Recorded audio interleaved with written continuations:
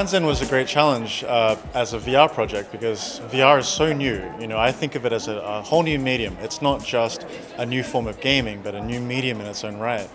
And that means that there's a language to VR that we don't know yet. We're still inventing it. There's all these conventions and design principles and user experience principles that we're still discovering.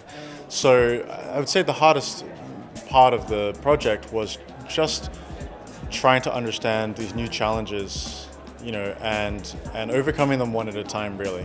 And it's really a compound problem of technical challenges, design challenges, and things to do with the body, because it's, you know, you've got a headset on and you're moving around.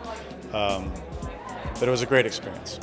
You know, a common problem that we see in the games industry is people burning themselves out for whatever reason, or just, you know, becoming so worn out or depressed or bullied that they actually exit games. They leave the games industry behind, and that's really sad. So, you know, one of the movements in games is for us to take better care of ourselves and of each other. So, you know, in my talk, I talked about trying to communicate better, being better at listening, being better at group work, and trying to be a bit more generous with our opinions and how we work with each other, being more considerate.